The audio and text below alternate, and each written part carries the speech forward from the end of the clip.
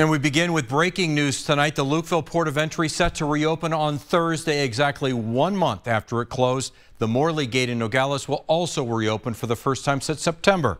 Good evening and thank you for joining us. I'm Pat Paris. Heidi has the night off. U.S. Customs and Border Protection making this big announcement moments ago, saying there will be 2 of the 4 border crossings to reopen. The other 2 will be in California and Texas. The Lukeville Port will resume operations at 6 Thursday morning.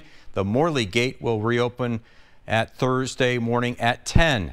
Arizona Congressman Greg Stanton and Congressman Juan Ciscomandi have spearheaded the effort to get the ports reopened.